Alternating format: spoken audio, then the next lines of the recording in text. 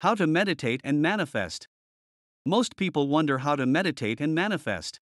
If you want to cultivate your mind for manifestation, deep meditation is key, but you have to forget your intention temporarily.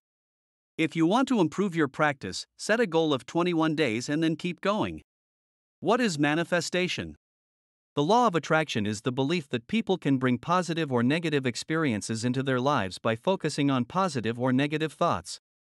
If you want to manifest your desires, you need to focus on them with intention and take action steps towards them. However, it is also important to let go of your attachment to the outcome. How to meditate for manifestation.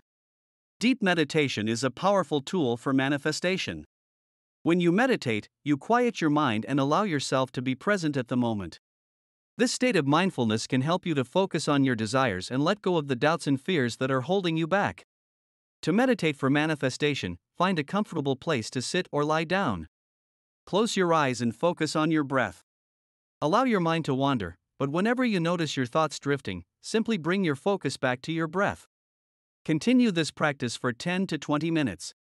As you become more comfortable with meditation, you can increase the length of your sessions. After meditating, take a few minutes to visualize your desired outcome.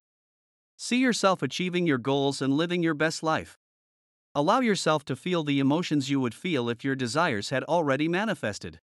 The more real you can make it feel, the better.